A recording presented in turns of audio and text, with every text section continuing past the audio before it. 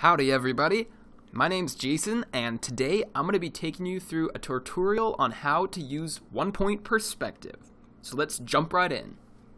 So all perspective starts out with a horizon line. And what a horizon line is it's that line way off in the distance. It's like the skyline sort of that you see between the sky and the earth. So imagine you're looking out on a desert plain and it's just completely flat, way out there where the desert touches the sky. That's the horizon line.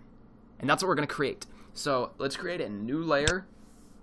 And using our brush, we're just going to create a straight line right across our canvas. And I'm just holding down Shift while I do that to make sure that the line stays completely straight. Next, we need a vanishing point. So let's create a new layer for our vanishing point. And we will go ahead and click right in the center of our page. And this is our 1 point. This is why it's called one-point perspective, is because there's only 1 point in it. So next what we want to do is we want to create a shape somewhere. It can be any shape you want. So we're going to try two different shapes. We're going to do a rectangle and we're going to do a circle. So we'll go ahead, let's grab our shape tool.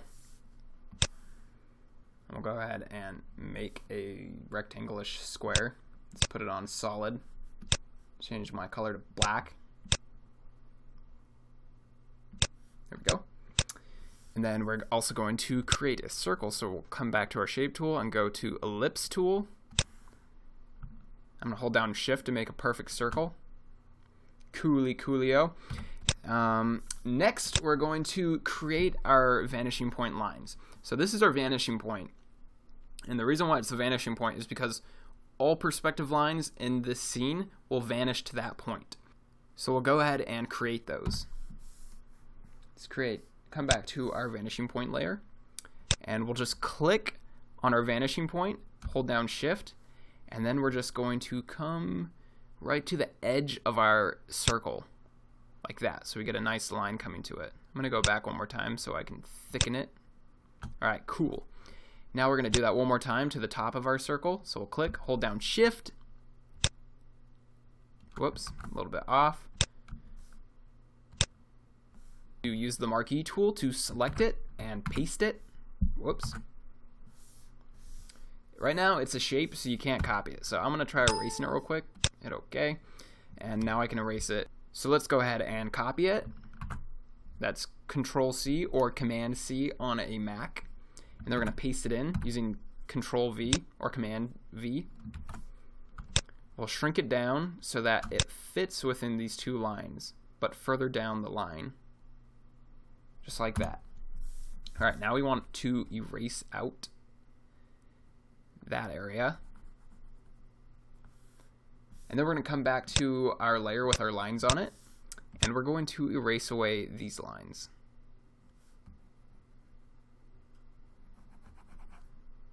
Feels so good. Alright, so there we have it. Let's turn off our vanishing or our horizon line, and now you can see we have a cylinder in perspective. Now let's quickly do the square. I hope you guys are getting the idea of this. Alright, so we'll turn our vanishing or our horizon line back on, and then, whoops, I got rid of our vanishing point. Alright, make sure you don't erase your vanishing point because all things need to lead back to the vanishing point. Alright, using our brush tool, we'll just click at the corner of our square, and then we'll lead our line back to our vanishing point, go to the other corner, and then with the square, we just need to replicate this vertical line somewhere further down the line, depending on how long you want it to be. So let's say this is a train coming from our vanishing point, then it might be way down there, like that. Then we can go ahead and erase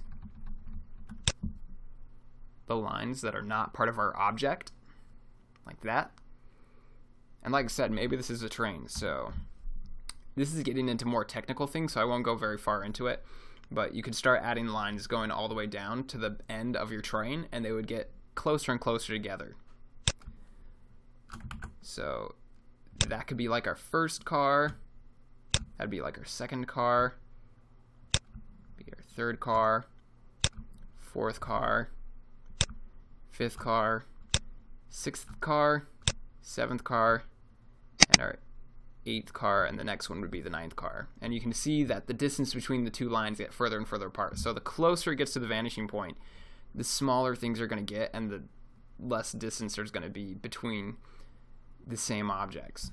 Alright, you guys, I hope this video helped you understand 1 point perspective. If it did, go ahead and click the subscribe button, and I'll bring you many more videos on how to create digital artwork.